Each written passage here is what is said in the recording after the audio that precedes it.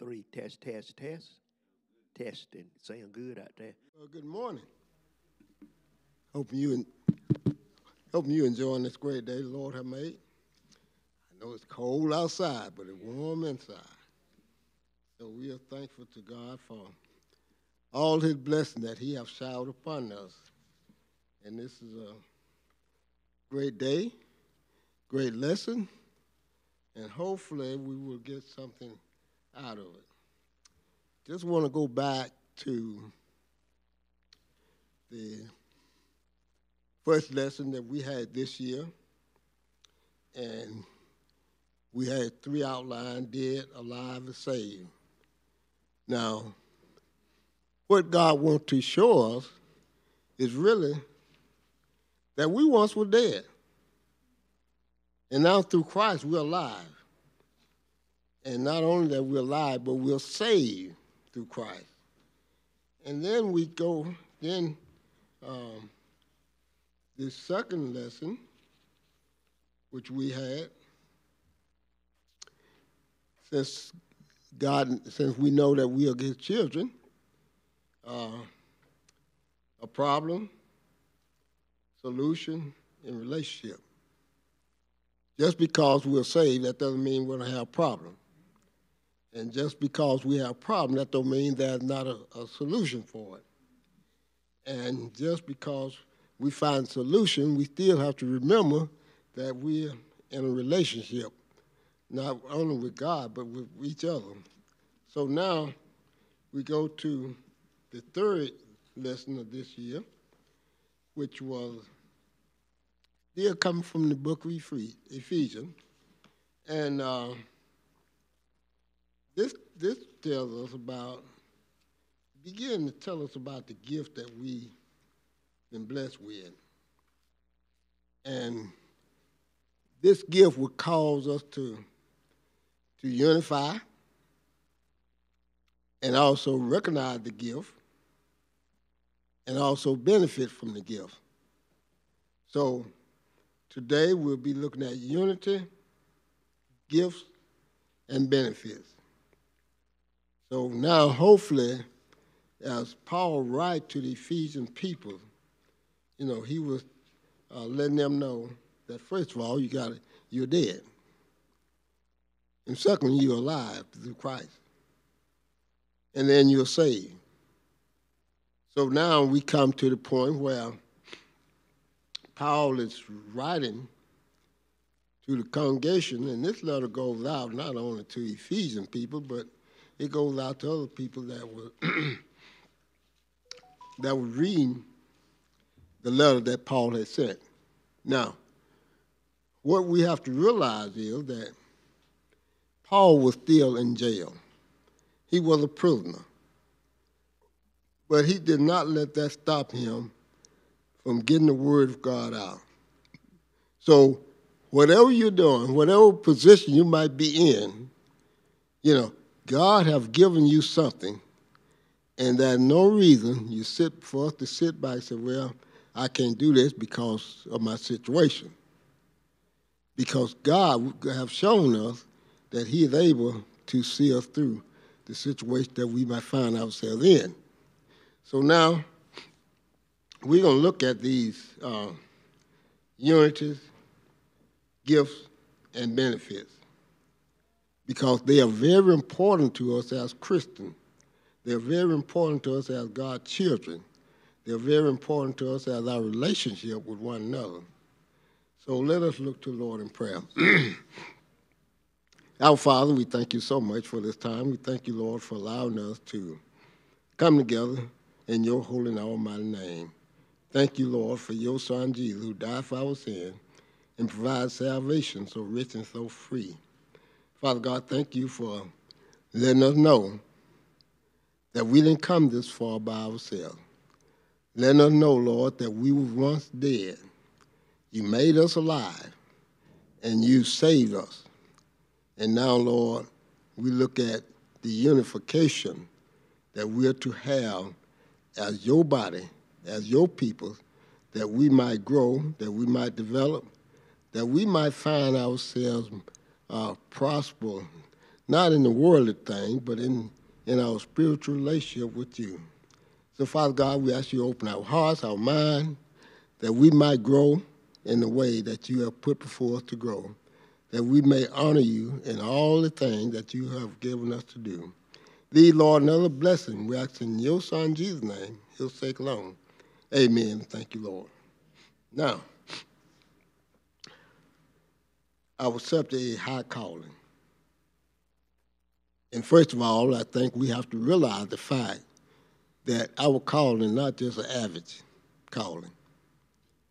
And he's going to show us some of the things. He's going to show us first the unification, how he unifies us, and then he's going to show us the gift that he has given us. And there's a benefit from those gifts. We are special, and we glean, I should say, we are blessed because of our benefits with God. So we are special. He gives us something that he don't give to the world, even though we may not have all the things the world may have, but we have Christ, and that's the main issue. Okay, so what we're going to do, we're going to look at the first outline, unity, verses 1 through 6, and we'll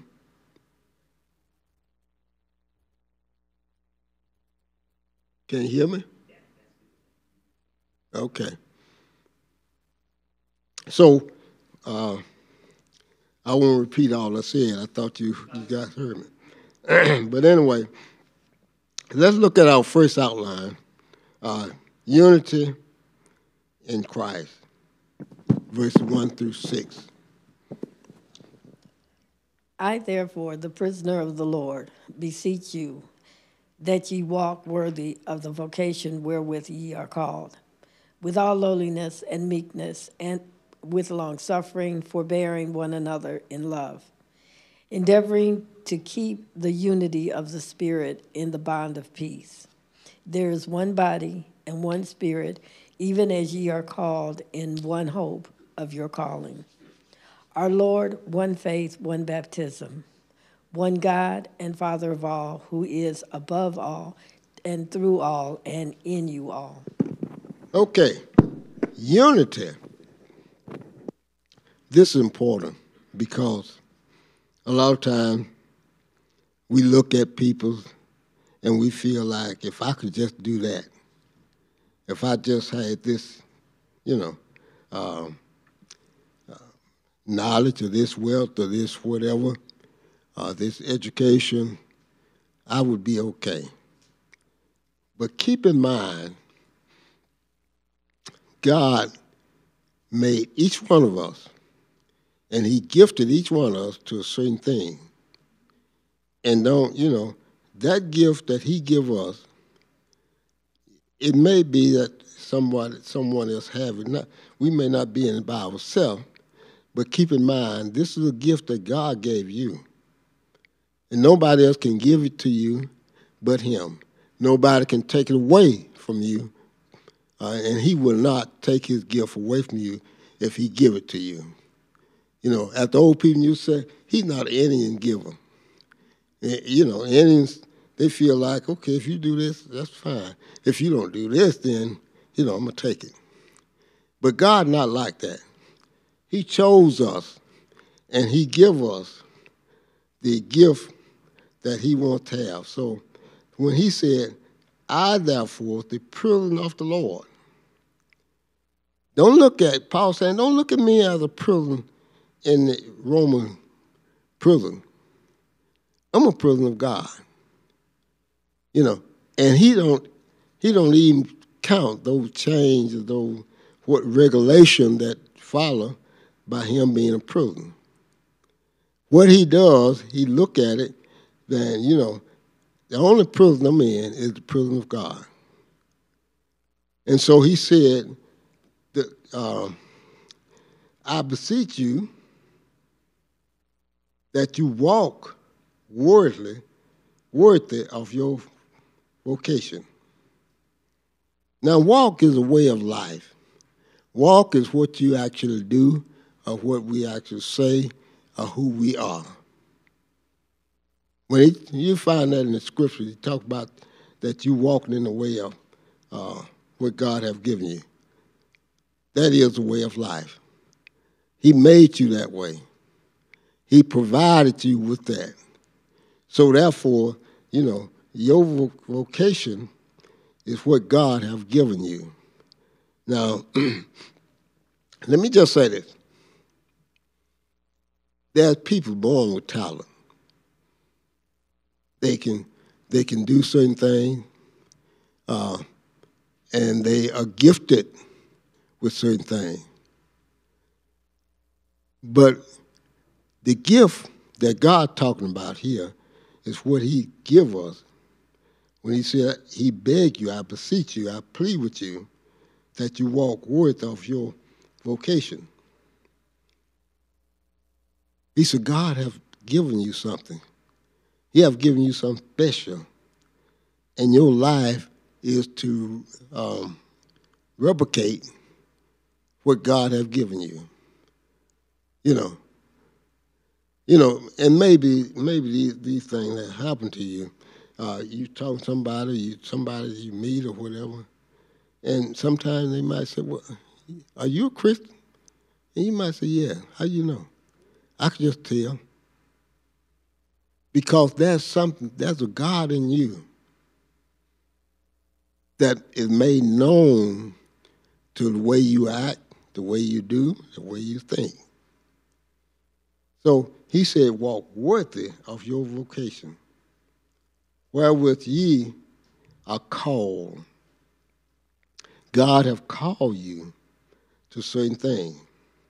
Now, Paul illustrated this in Romans 12, chapter 12.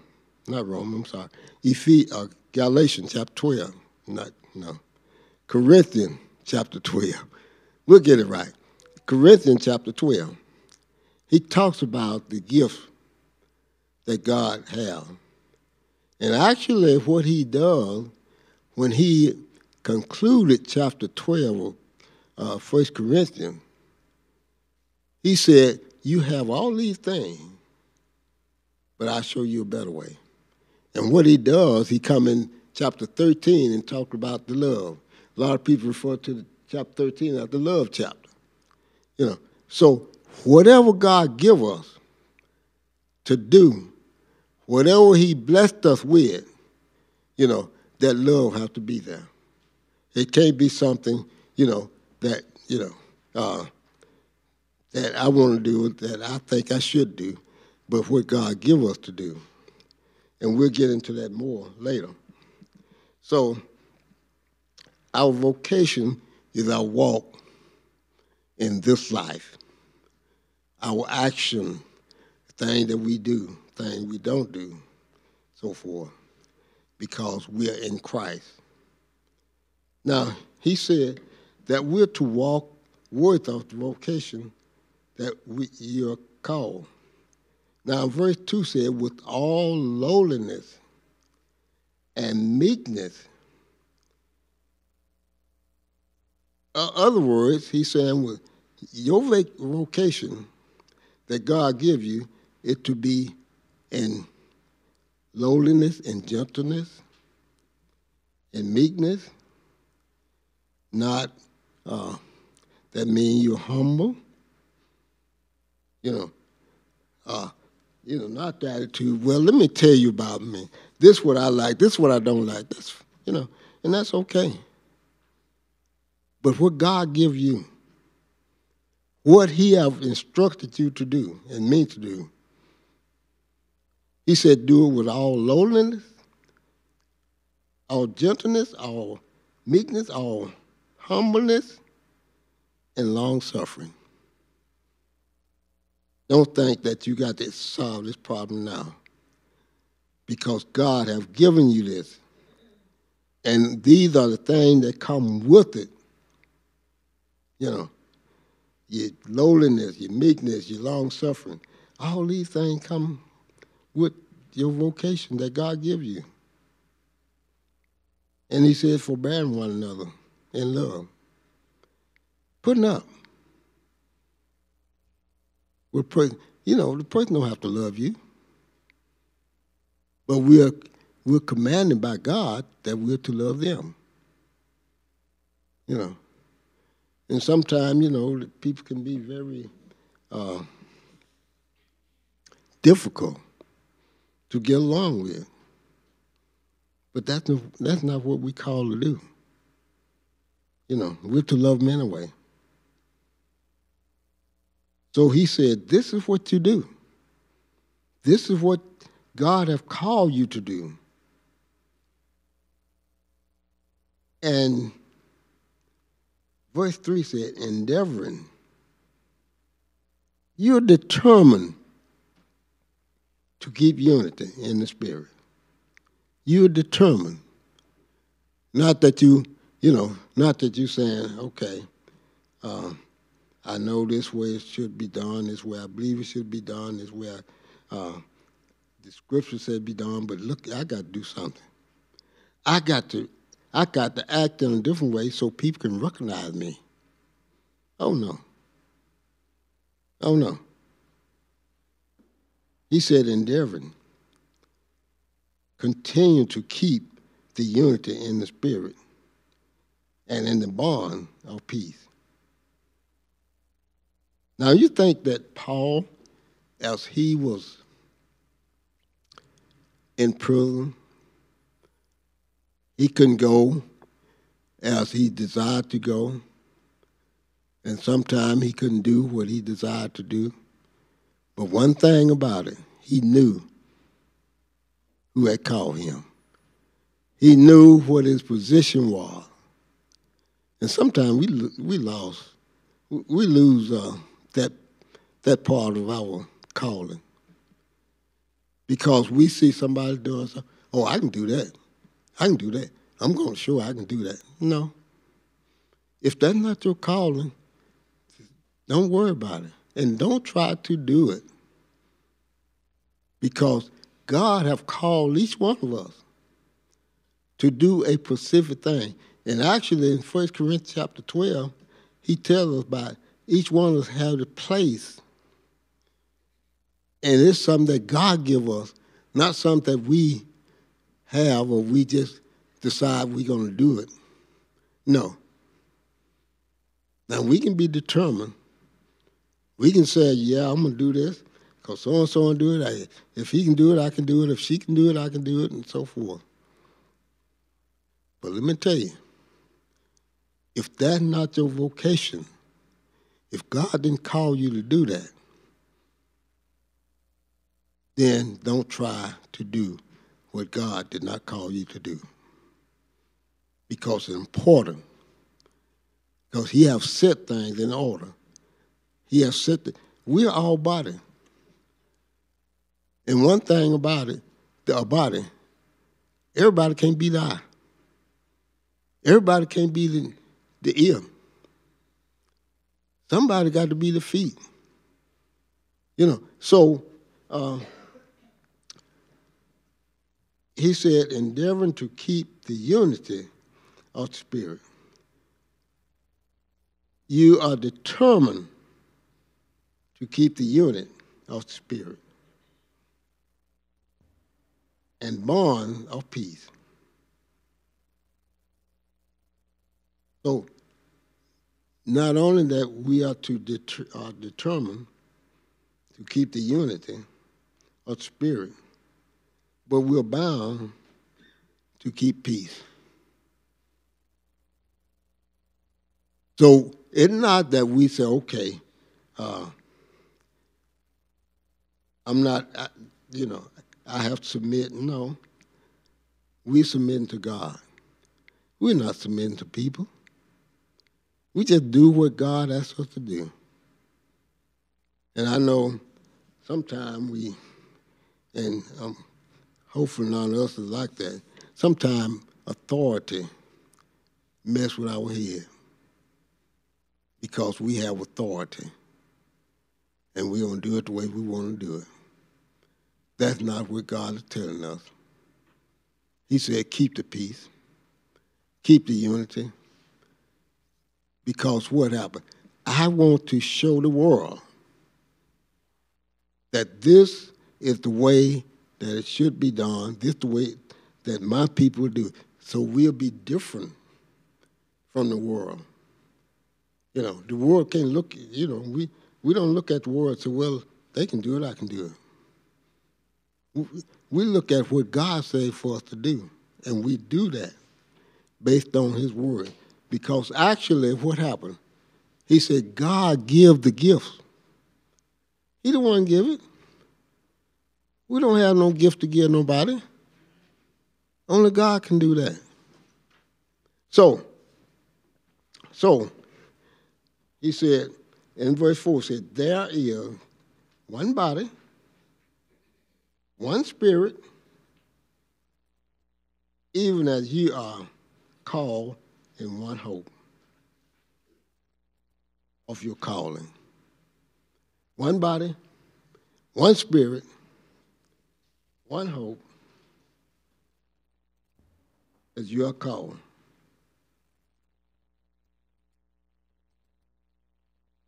So what happened? Not only that we have this gift that God give us, and keep in mind, what God give you, nobody can take it away. They may can slow you down a little bit, but they can't take it away. Because that's the gift God give you. And don't care how many changes or what come up, trying to be like the world, you still have a gift from God. And he still will use you for his glory. So, we're determined to keep the unity. It's our aspiration, our desire to keep the unity. So we don't have to say, oh, well, you know, they ain't going to treat me like that. No. Keep the unity. So he said there's one body. And you remember what Jesus said when they talked about him, they said that he was casting out demons in the name of Beelzebub. He said, how can you do that? He said, if the devil begin to cast others out, that's going to be a divided house. And it's not going to be unity. And it's going to, it's going to be destroyed. It's going to fall. So what God is doing to us, he is instructing us that unity is very important to our Christian growth. That's why he says one body, one spirit, as your call, and one hope of your calling. One Lord, one faith, one baptism. So you're one. You're one. Not a whole lot of different ones. Not, if I can do it better than this person can do. No. Mm-mm. So he said, but unto it. Oh, I don't want to go there. Okay. One God, one Father of all, who is over all, and through all, and in you all. See, God the Father, he's in us. He is the one give out the gifts. He is the one determine what gift that we have. It's not something we decide. We're gonna choose what do we want to do. I remember we had a faithful, and some of you all might remember her. We had a faithful member, and when you come in this church, she would tell you, you're not gonna sit around. You want to do something. Yeah.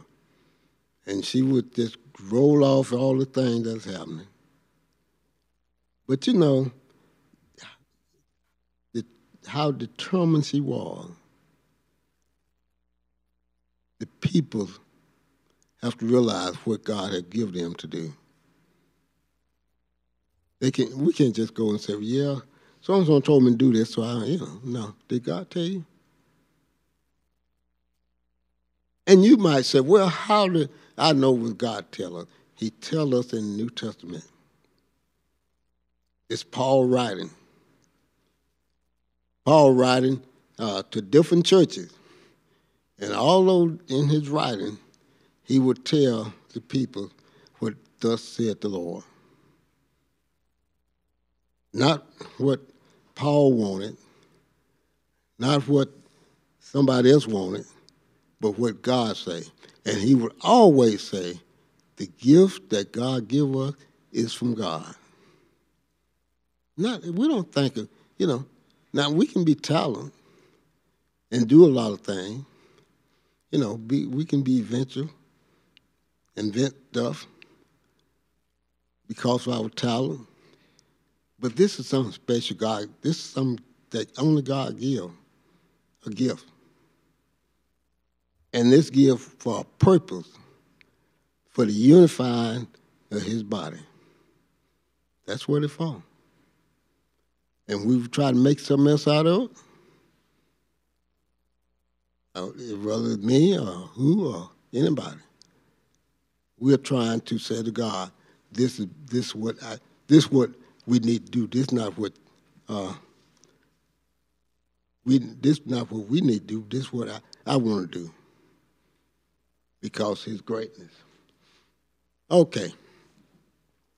So we see that one God, one Father, and he is above all, and through all, and in all of us. He's in us. He's the one calling the shots. Not we, but God himself. So, we'll stop. You may have some questions or some comments or something that you want to ask. Feel free to do so. If I don't have an answer, I'll get you one. Yes? All right.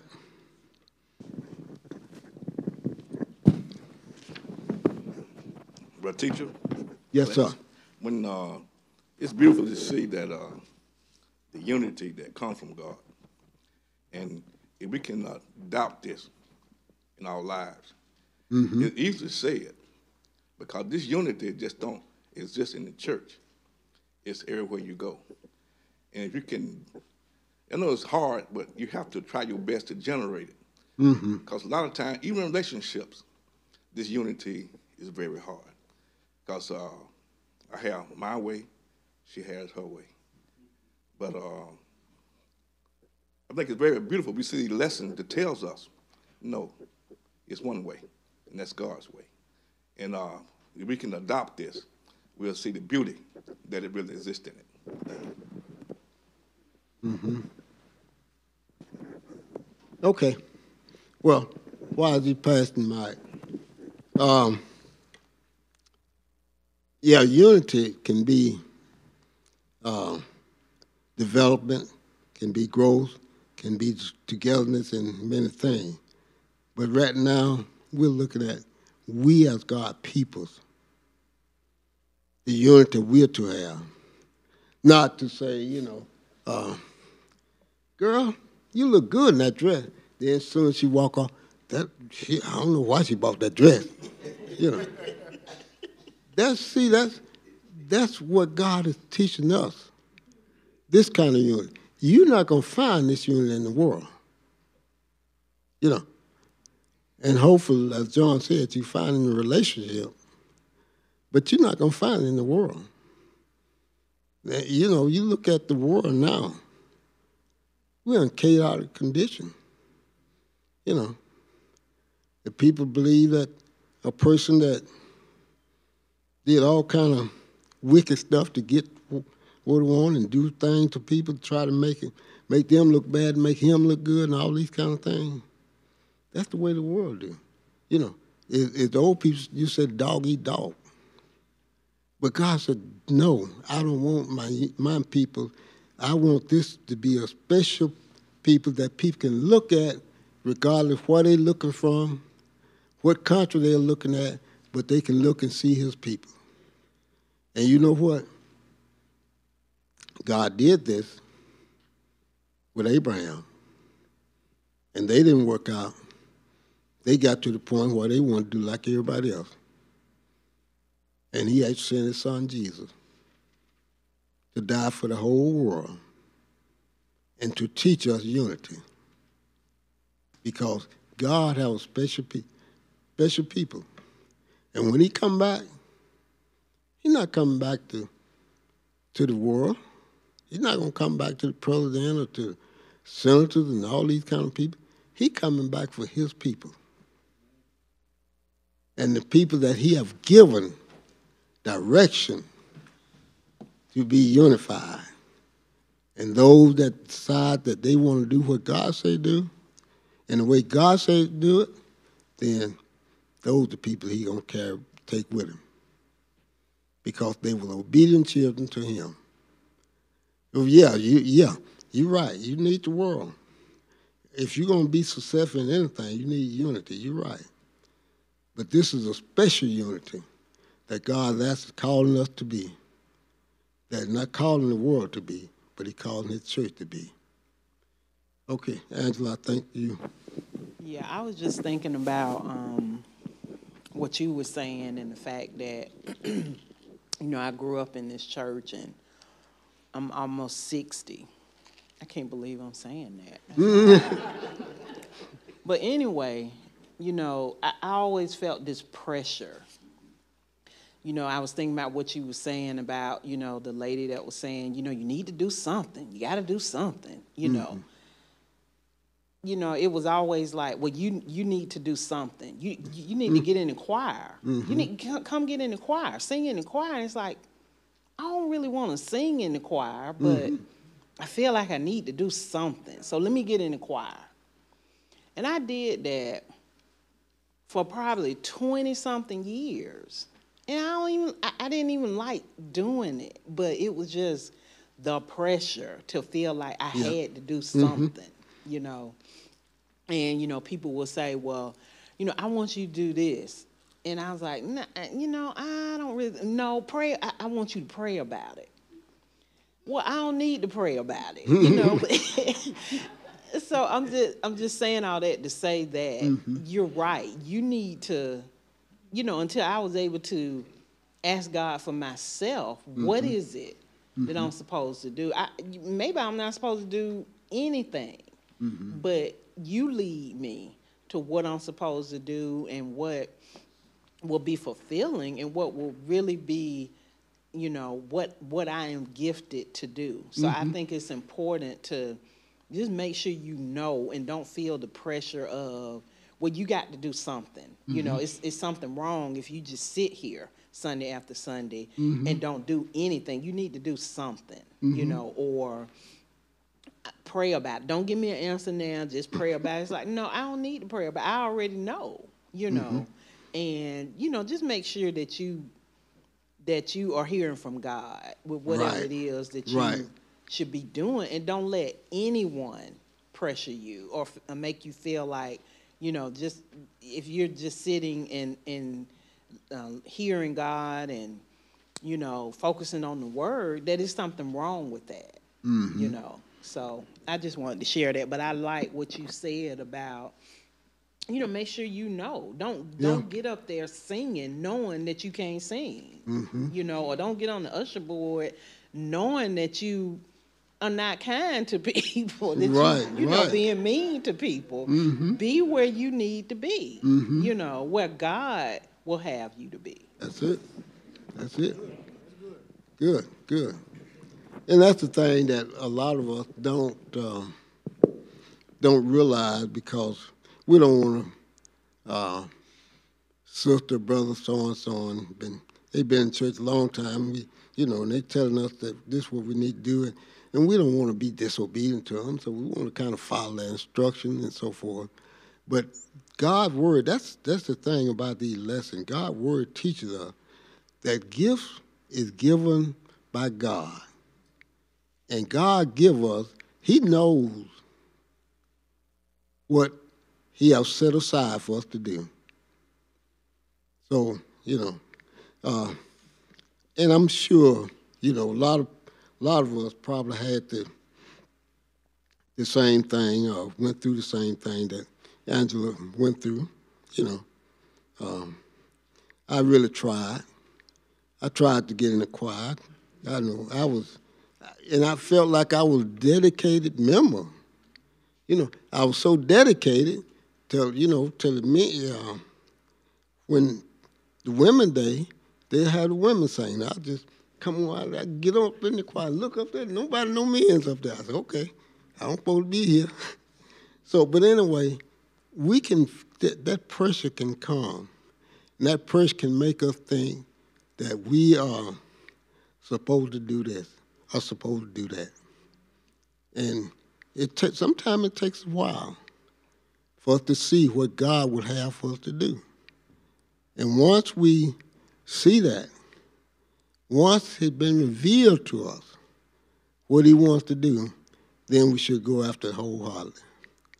Not necessarily, because see, when you go back to Romans chapter 12 and you look at those gifts, he talks about the gift that people don't think much of. They just go out and don't pay no attention. But he says a lot of times that's the most important gift that he has for to unify that body. So don't worry about what people think or what people say. Is this what God would have me to do? And once you find out, once he gives you that answer, then you should be determined not to let anybody stop you. Because this is what God say. This is what he is doing. Okay. Anyone else, right quickly, before we move to our next outline? Okay, let's read our next outline. Gifts 7 through 10.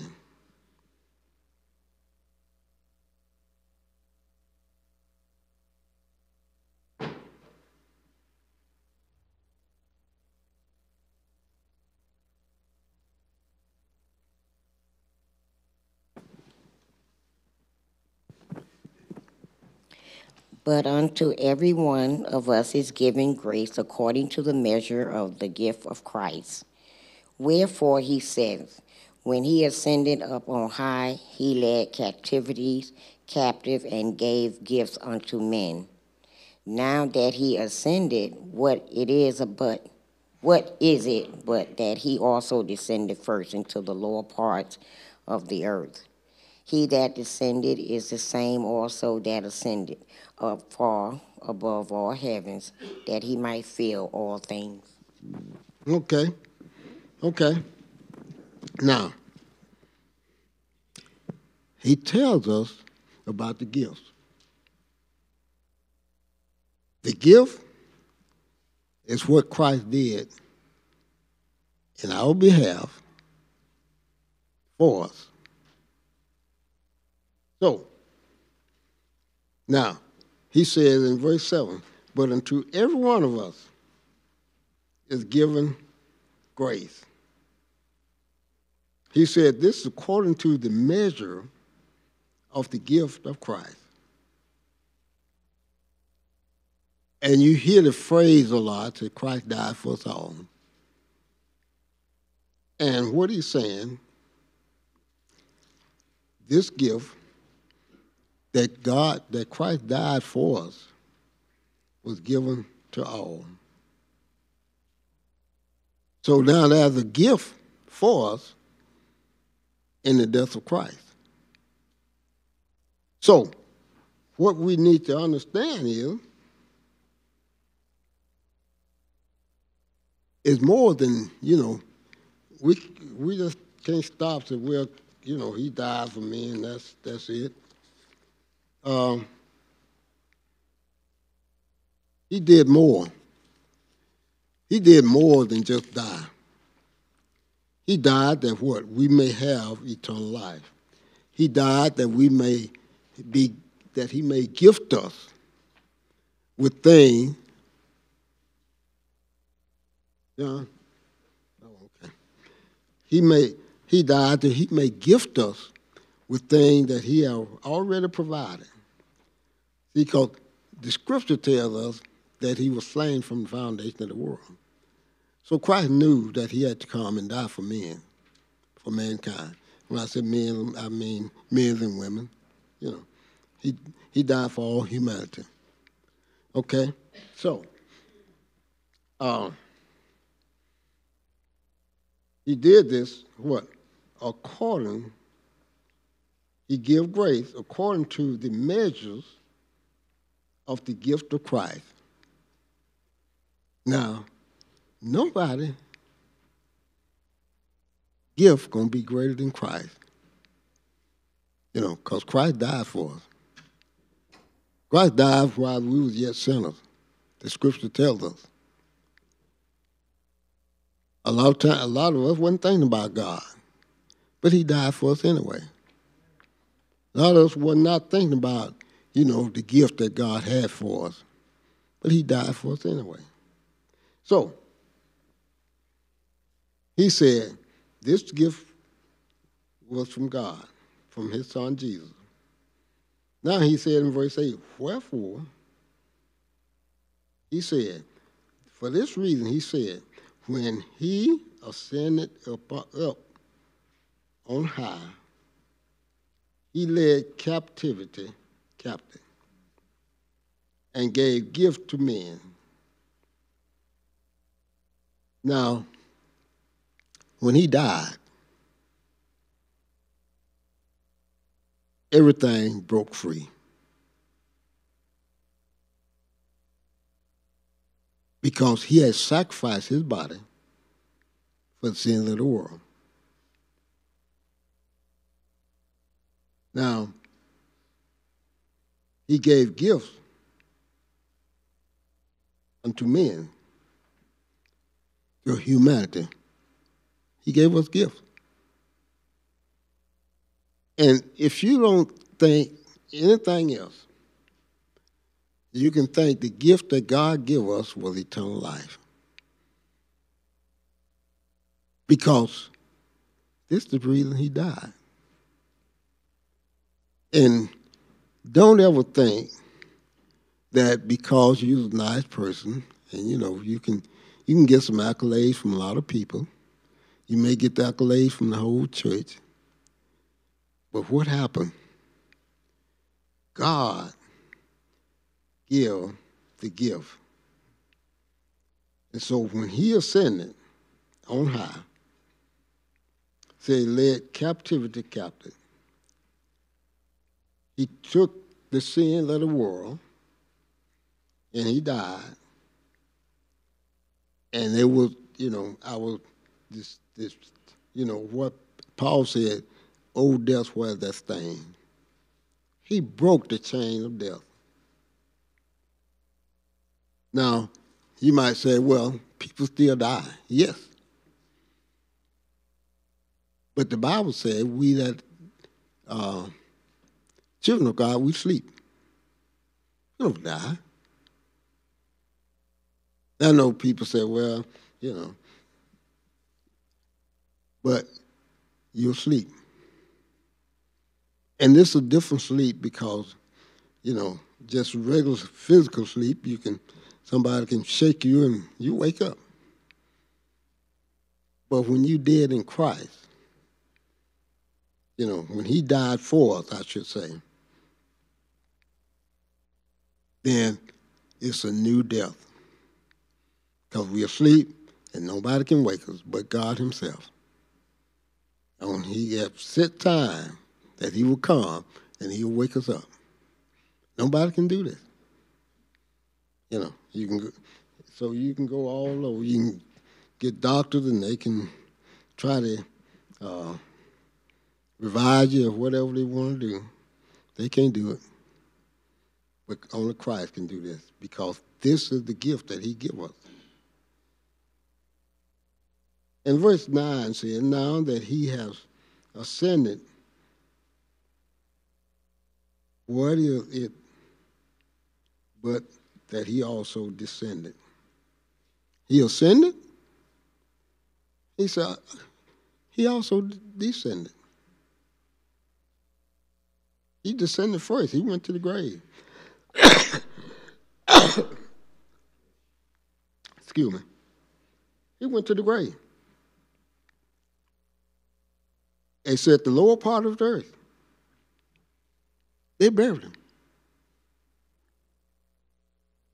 But what happened? See, he that descended is the same also that ascended up far above all heaven. You remember when, in the book of Acts, when Jesus got ready to go back to his Father, and the angels in heaven said to the men that were watching, so why gazed you at this? It's the same Lord that you see going up will then likewise come again.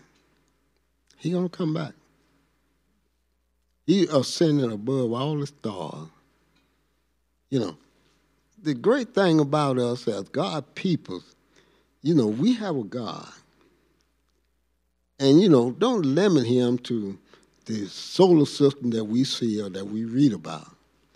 But we have a God that created all that, and he can go further, way above all that we see and that we read about. So, he ascended above all heaven. What? That he might fill all things. This was done, what? That Jesus Christ may fill all things. So, don't let anybody tell you that you got it. You can do whatever you want to do. Now, I know when you read Philippians, yeah, you can read about, you know, I can do all things through Christ who strengthened me. But you need to read the context. You need to read what happened, what Paul was saying, what happened to him prior to that. And he was saying, he didn't say, I learned to overcome it. He said, I learned to be content. I'm satisfied. You know.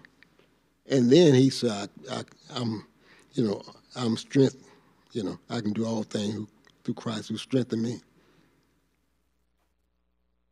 I can be able to be hungry and all full all the same time. I can be able to suffer for want, and I still have plenty. He said, I can do these things.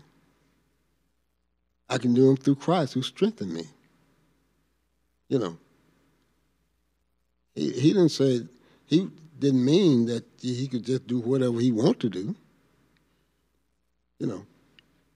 Because he talked about the things that he was lacking, the things that he needed help with. But he said, I can do them through Christ who strengthened me.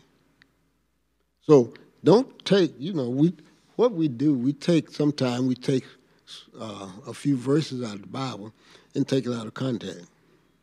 And we try to, you know, and it sounds good, you know. It sounds good to people. But it really is reality in a Christian life. We want to do what Paul had did to continue, I should say, to worship and praise God for who he is. So, with that in mind, let's look at our final outline and let someone have some questions or comments that they want to make. If not, let's look at our final outline. Benefits, verse 11 through 16.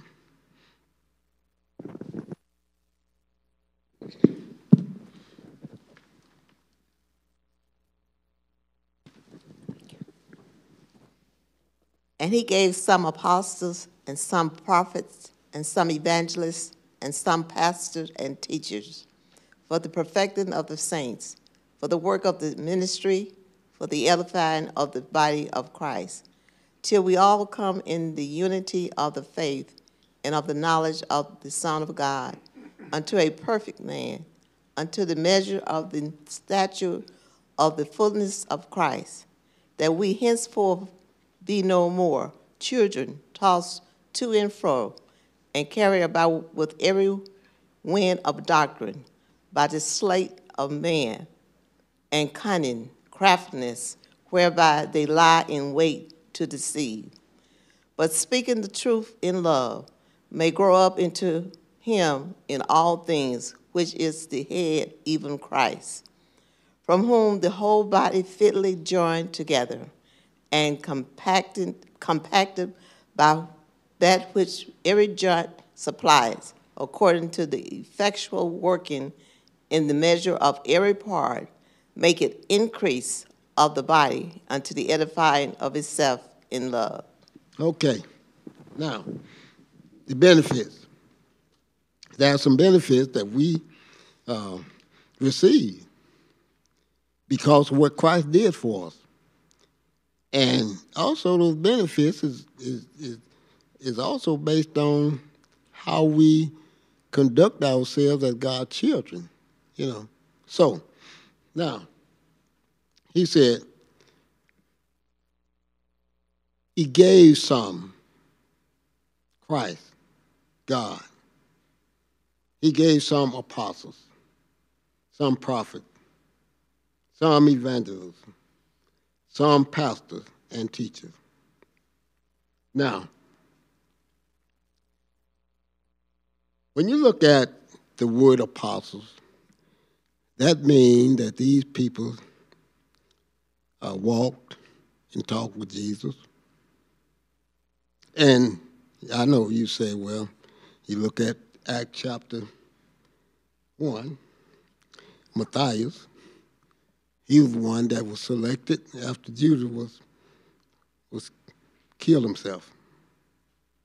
So he, we don't consider him as apostle. But keep in mind, Paul, apostles of Jesus Christ.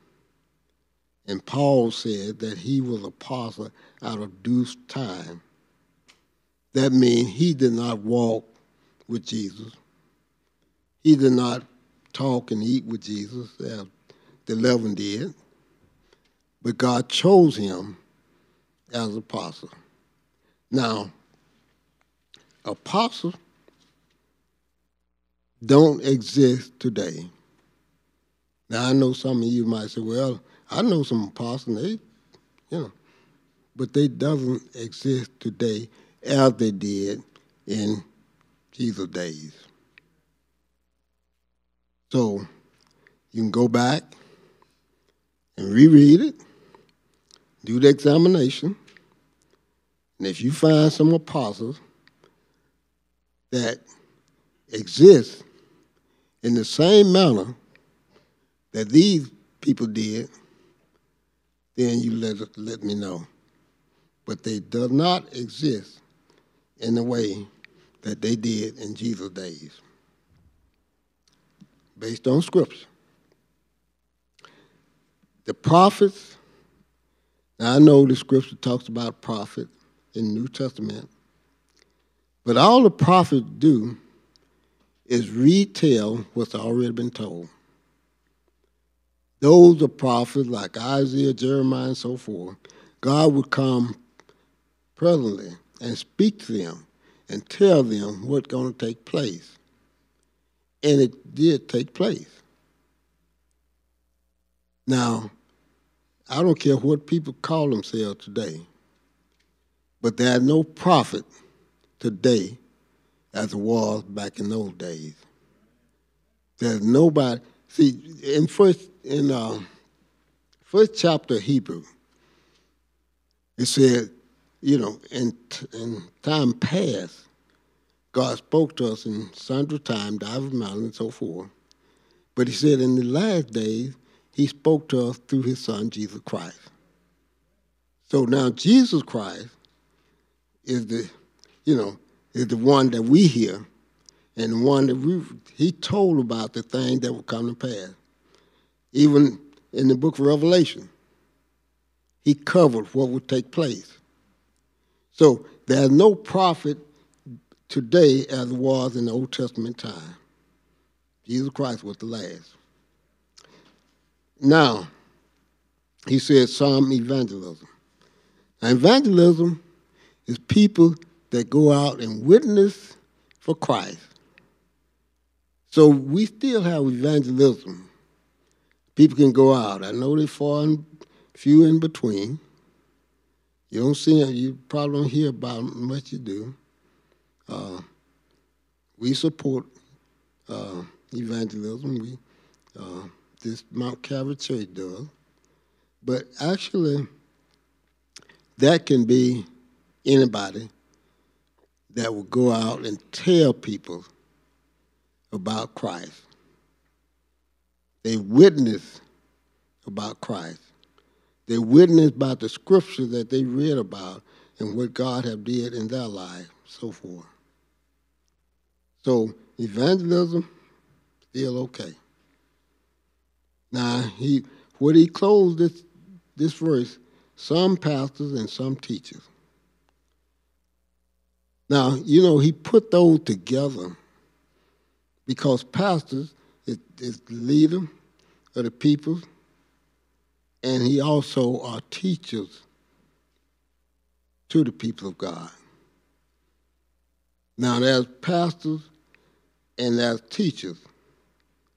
There's pastors that is lead a congregation of people, and there are teachers that teach what thus said the Lord. So these two he put together, pastors and teachers. They are both pertinent to the Word of God. They are both important to the Word of God. Now, he said, this was done for the perfection of the saints, to unify, to make it perfect, because this group that he had put together, Paul saying, this group was completely different from any other group. So, so when we say that we're God's children, we're his saints, then, we're saying that we are part of this profession. Now, there's people quickly say, well, I'm not perfect, nobody perfect. Well, that's not the question. It doesn't even come in play here. You don't have to tell people you're not perfect. We all know that. Anybody want somebody to think they're perfect, then they're going the wrong direction. What he was saying, this was for the full development of the saints. We are being developed. We're being complete. So therefore we're on our way to perfection because we're being developed into what God would have us to be. So he said this for the perfection of the saints, for the work of the ministry, for the edifying of the body of Christ. All this that we see in verse 11, still God have not left the church without some leadership. He have not left the church without unity, Then he said in verse 13, till we all come in the unity of the faith and of the knowledge of the Son of God. We need to know who Jesus is. We need to know that he is the Son of God. We need to know that he came to this world to provide eternal salvation for his people. And this, when Paul started off in the book of Ephesians, he started off letting us know that we was dead. And then he talked about we alive. And then he talked about we're saved. See, so those are steps that God take us through because we thought, in a lot of instances, we thought, oh, I'm all right. I'm not like that person over there. I'm better than they. No, you're not. You know better. You might think you're better, but you're not. So what he's doing, he is perfecting us. And as we learn to do this, we become edified. We are unity. We're unified of the body of Christ. We may not, and I know this is taboo for people, but you may not like somebody, but you can love them. You may not even say, hey, I want you to come to dinner with me. That may be people you would not invite to dinner, but you can love them. There may be people that, you don't want to go anywhere with them, but you can love them because God says so. So, he did this for the edifying of the body of Christ. And he said, till we all come in the unity, the faith, and of the knowledge of the Son of God. This will work continually. God is doing. He's doing to unify our faith, for us to have knowledge of the Son of God, and to a perfection man, we are matured man and women in Christ. So he said, this measurement of stature and of fullness of Christ. He said, for we henceforth, we no more be children tossed to and fro and carried about with every wind of doctrine. He said, this reason that the unity of God's people put together, because there would be people coming saying, hey, you know what? This is what y'all do. Come on over here and we'll show you. No. Because a lot of times they're being trickery. They'll make you think that, you're better off over there with them. But you know what? I don't know about you, but I often thought, you don't hear it much now, but I often thought, and you may too, I don't know, what's going to make me any better if I go to that church or that group of people than I am here? What's going to make me more acceptable to God because I go and join another church or go and shout hallelujah? Nothing wrong with shouting hallelujah. Nothing wrong with shouting at all. But I couldn't do it in my own church. But I can go there and do it and be accepted where I'm not accepted in my own church. Now, see, when we get to that point, what is happening? We're taking man's word over God's word. See, because what happened? God say, this is what I need you to do. This is what I want you to do. This is what I call you to do. And you say, no, God, I need to get over there so I can be among other people that are doing this. What happened? God may want you to be that person to unify that church, to unify that group of people, rather than running to somebody that, being accepted for what they are and what they are doing.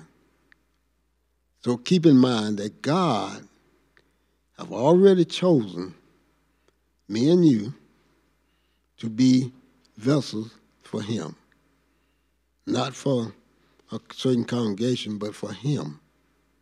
So, he said, henceforth, from now on, you won't be children tossed to and fro, carried about with every wind of doctrine, by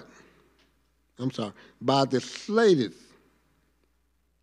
of men and cunning and craftiness, whereby they lie in wait to deceive you. See, the devil he's a great gambler. And he's saying, and it just shows through the scripture, he's saying that, you know what? He said it to God. He told God, if you protecting Job. If you take all this stuff away from him, he gonna curse you. But Job didn't. So what happened? Satan is a great gambler. He gambled that you may follow or you may listen to what he's saying. He don't know. But all he can do is try and put it before your face and make you think, oh yeah, this is it. So he said, this reason that God have put us together so that we won't be tossed about with every wind of doctrine. Every time somebody come by, yeah, that's it. Why can't we do that? No, do what God tell you to do. I need to do what God tell me to do. And then things will fall in place.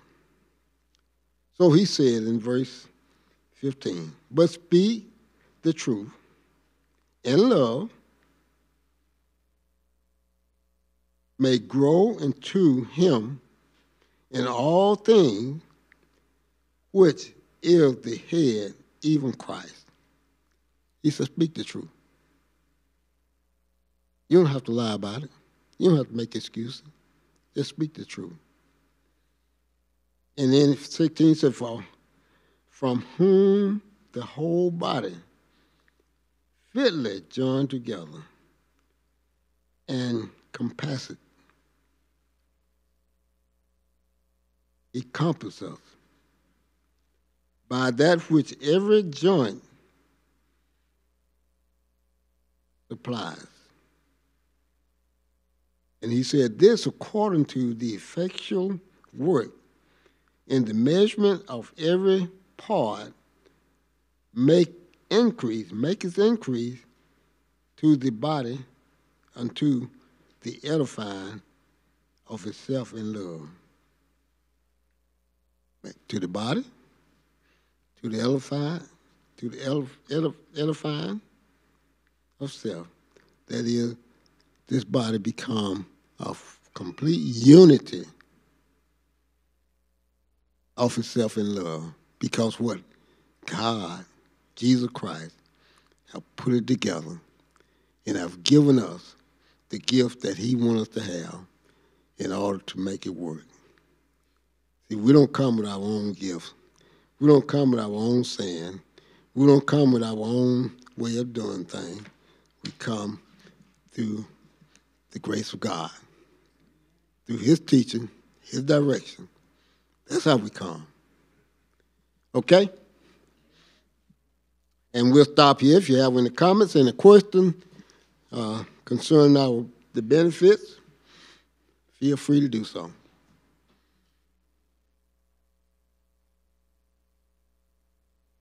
If not, we'll close in prayer, and then we'll ask our superintendent to come. Our Father, we thank you so much for allowing us to see what you have done and what you are doing.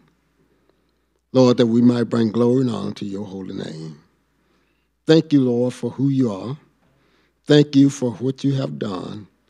And thank you, Lord, for continually providing for us, that we may walk in the way that you have commanded us to walk, that we can be a light through the dark world. Lord, that you be glorified and your body be edified. Thank you for the time.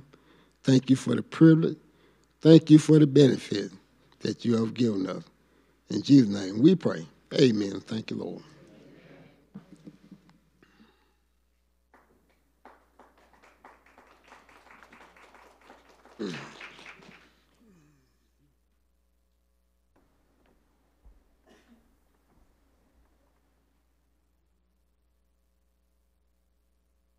Good morning, sisters and brothers. I'd like to greet you in the adorable spirit of our Lord and Savior Jesus Christ. I'd like to say to you all, it's good to see you all this morning. I know the weather's a little bit tardy out there, but our God heats us up. He keeps the blood warm in our bodies. And I also like to the sick and shed in, to bereavement families, those who might be struggling with something. From the Sunday school, we put you in our prayers and hope you for a speedy recovery, whatever it might be. Let us stand and be dismissed, please.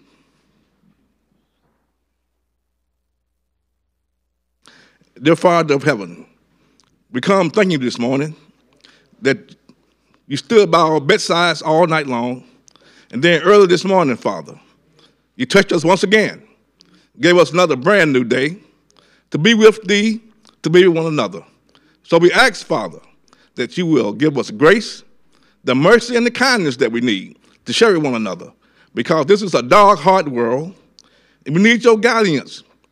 Thank you for the Sunday school, the teachers, Lord, as they study, prepare, and deliver to your people.